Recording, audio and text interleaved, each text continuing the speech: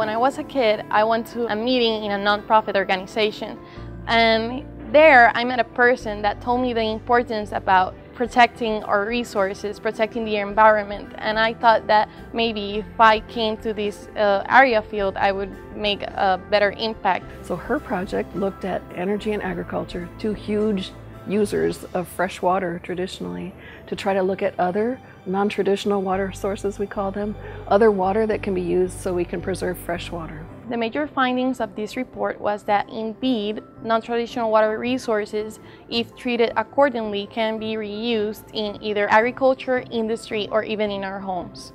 And the materials that they developed were used in a presentation that we just gave, an invited presentation at the White House Conference Center for a multi-agency subcommittee meeting on water availability and quality. The knowledge in this area can help places like California or Puerto Rico, which are experiencing severe droughts right now.